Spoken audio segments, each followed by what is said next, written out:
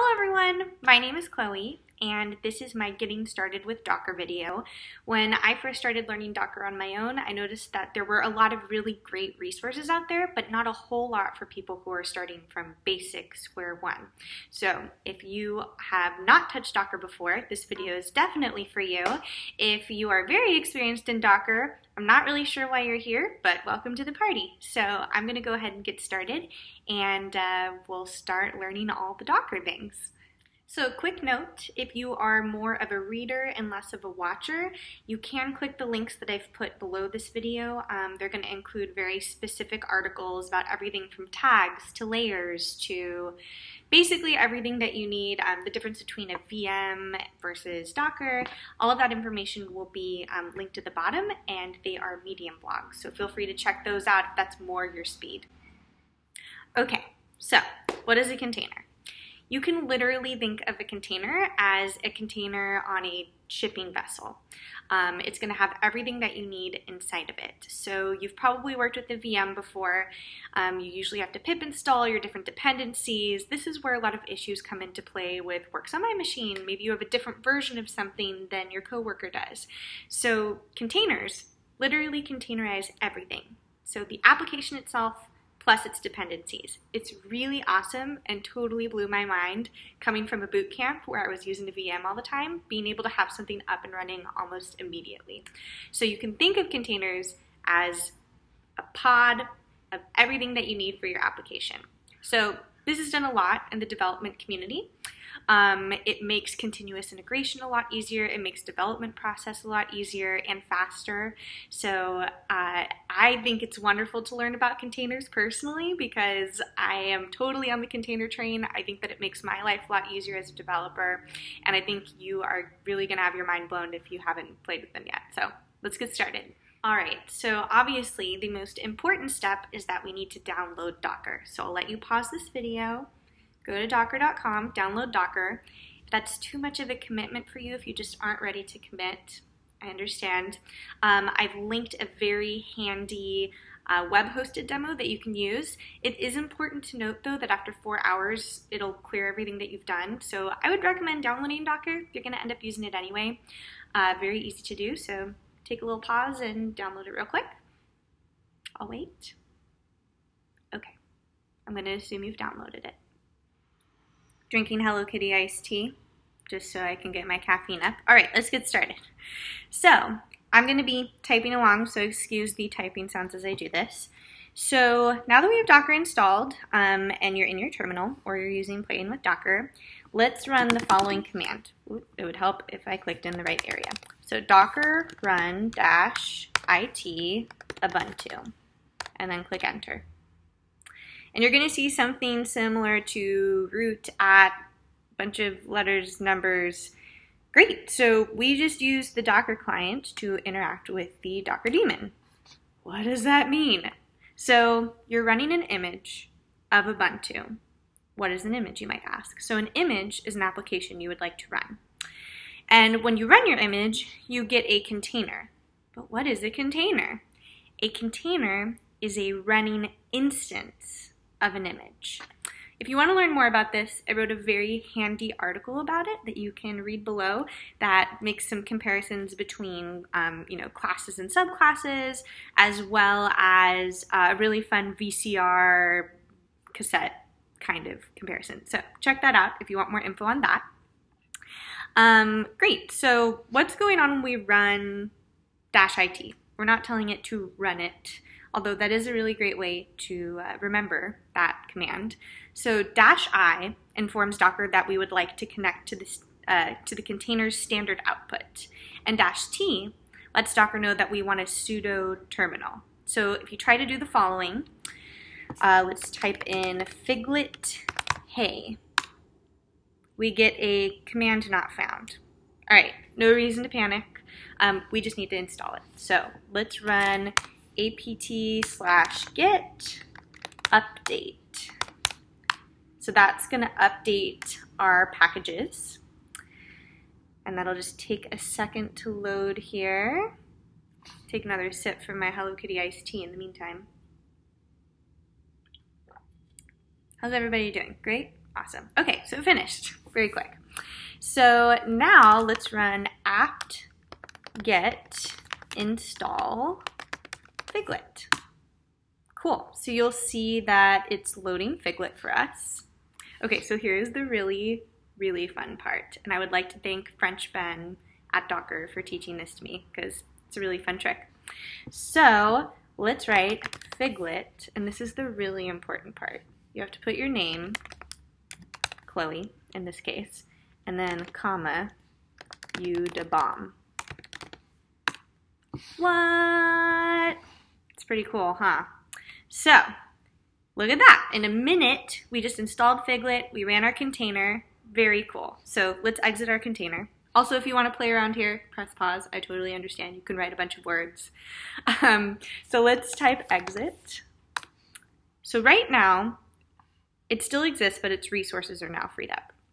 So if we run this again, docker run -it Ubuntu, and we try to run Figlet again, so I do Figlet yo, command not found.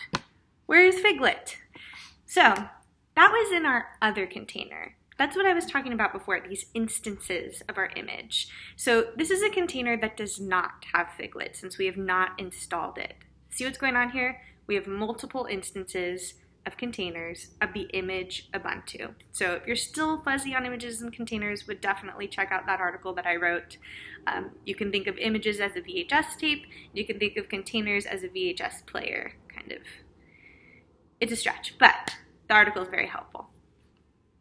All right, so if you are working in your terminal and you open another tab and you simply just run a docker ps. So now I'm given a list of all of my running containers. So I can see my container ID, our image, when it was created, the ports, names, basically all the info I would ever need. So if you're working with Play with Docker, you can start another instance, or you can just do that in this new tab. I'm going to run docker run -it -rm, and then Daniel Craig /ASCII-Aquarium. Okay, if you didn't get that, I put it in the bottom of the video here. And I will explain what that is in just a moment, so I'm just going to copy that, put it in there. Whoa! It's an aquarium. But where did it come from? So that's a great question. This came from the Docker Hub Registry. So this is a public Docker repository. What does that mean? This is an image that a user created, Daniel Craig in this case, and you can find it here at this handy dandy link. So did you notice that when we typed that in, the output of our terminal, when we did that first command, it told us it was unable to find Daniel Craig ASCII-Aquarium latest locally, and then it said latest pulling from Daniel Craig ASCII-Aquarium. So what's happening here? So Docker checked if we had the image locally, and it was not there. So then it pulled the image and all of its layers from Docker Hub. And this is where Docker gets its lightweight street cred. It'll never pull the same image if you have it locally. Only the layers that it may not have had previously. So this is a copy on write system that allows for much quicker builds. It's awesome. So aquariums are cool, but you're probably going to be using Docker more for just ASCII fonts and sharks. So the good news is that Docker Hub has images of just about everything you could possibly need. Be it official images of languages, there's Python language on there, databases, even the entire Star Wars movie in ASCII art. Docker Hub has that. So here's a couple of things to know about the Docker registry. Many repos on Docker Hub are created people like you and me. We'll create one of these in one of my next videos. And the format of these will be something along the lines of Chloe codes things / really cool thing. There are also a lot of official images, like a Python one. They usually have really great documentation. They have tags for all their versions that are listed, and they also come with directions on how to use them. So those are very helpful. You'll be able to tell on Docker Hub which ones are official and which ones are not. It's pretty easy to determine that. So while my aquarium's still running, let's run a Docker PS in a new tab. So I'm going to open a new tab here and write Docker PS. Cool. So you'll see my aquariums running as well as Ubuntu, perhaps Star Wars, because I'm sure you were intrigued after I mentioned that. And if I click exit out of any one of them, so I'm going to go back to my aquarium here and type exit or Control C. And then I run Docker PS in my other tab again, just Ubuntu. So I will no longer see that container listed because it is no longer running. Okay, eating my organic pork rinds. I love to snack when I make demos, what can I say? So let's talk about Docker layers. So as I mentioned before, you notice when we pulled an image from Docker this last time that you'll see a bunch of letters, numbers. It'll either say the words pull complete or already exists beside them. So if you want to see for yourself, run, you can do Docker pull Docker / whale say. So I'll type that in here. And see all these things that popped up here that said already exists. Well, in my case, because I've downloaded it before. For you, since it's your first time, it probably is pulling all of them and says pull complete. So you'll see that the first time we run it, it runs pull complete. And the second time we run it, so try it again, you can press the up arrow and enter.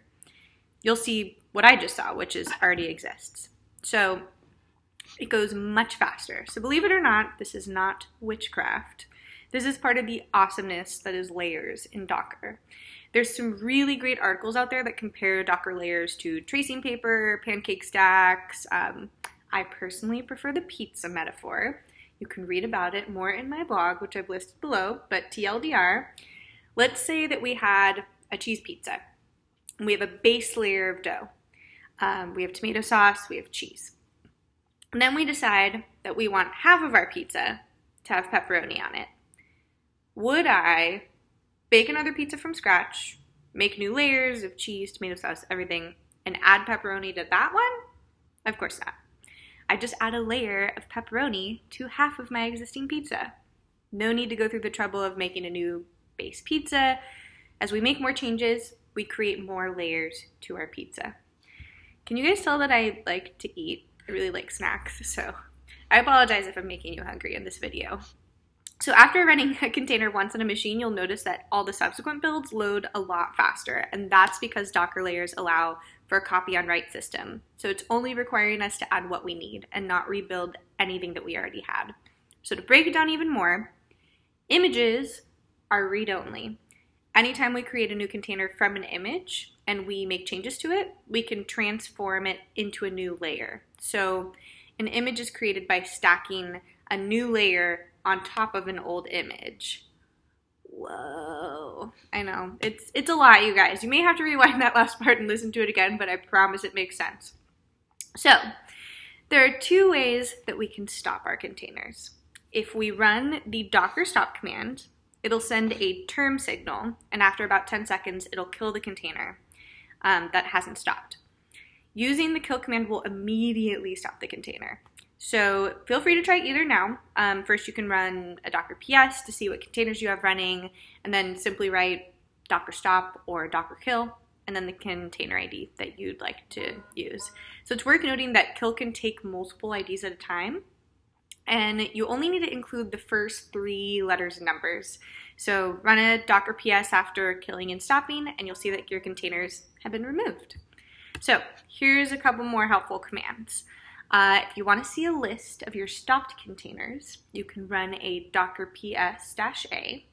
And if you want to restart a container using the same options that you launched with, you can use a Docker start and then your container ID.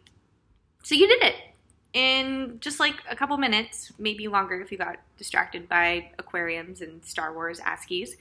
You learned about Docker, you ran your first container, you used Docker Hub, and you learned about Docker layers, and you're now able to stop and kill your running containers. So if you want to dig a little deeper, I'm going to be making a video after this that goes a little more deeper into tags and volumes. You can also check out my blog on Medium, where I post a lot more specifically about a lot of the topics we covered in here. I've also listed them below. Thanks for joining, guys, and I hope you enjoy playing with ASCII fish and using Figlet, and show all your friends all your newfound Docker skills. Bye!